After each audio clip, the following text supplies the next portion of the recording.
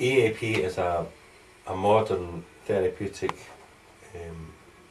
method of using horses to actually treat behavioural problems. It's been used in America now for many years, and it's been here now for, well, we've been using it for 5 years, and we've successfully treated over 700 people with addictions and other behavioural disorders using equine therapy.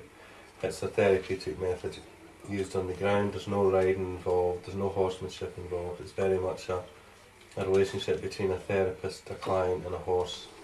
So there's tasks set for the client to try and achieve using the horse to help, maybe trying to get the horse over some small jumps or trying to get the horse through an obstacle course.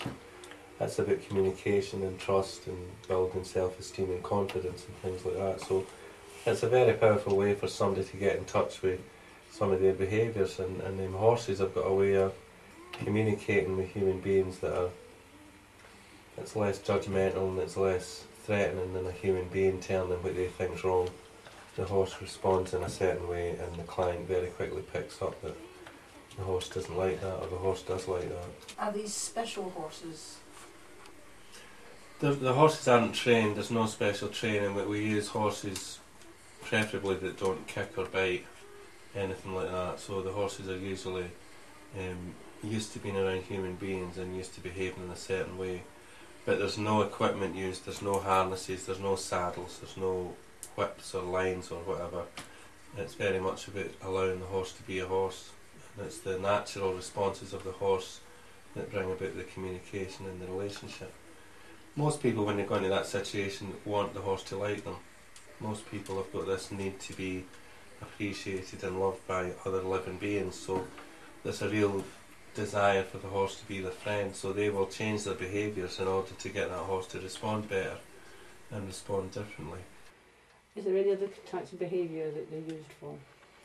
It's been proven to be very useful in a whole range of behaviours. I've did some training with Lee Shambu, who's an American practitioner. She comes over here once a year, and I did some specific training on post-traumatic stress disorder, and it's being used frequently in America for that because of that. Again, it's gentle, it's non-aggressive in its approach, and it allows people to actually be with their feelings and for the horses to respond to that.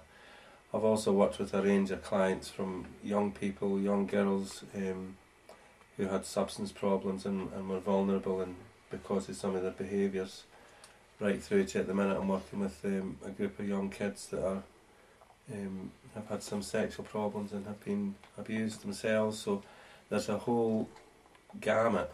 I also do contractual work and corporate work with organisations, so again the equine solutions we call it are fantastic for management development, team building, team development, training, stuff like that.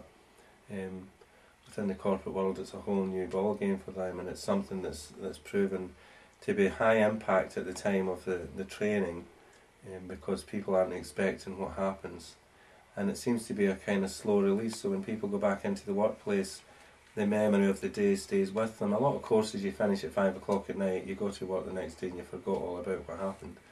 This seems very much to be a long acting experience for people.